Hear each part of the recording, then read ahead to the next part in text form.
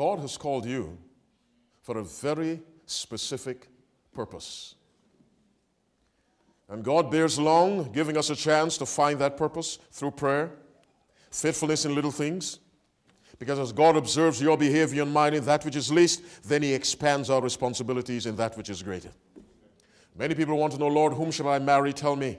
What work should I do? What should my career be? God doesn't say anything because God is saying there are other areas of my will that you already know you're not doing. I am a God who functions, I judge in the little things.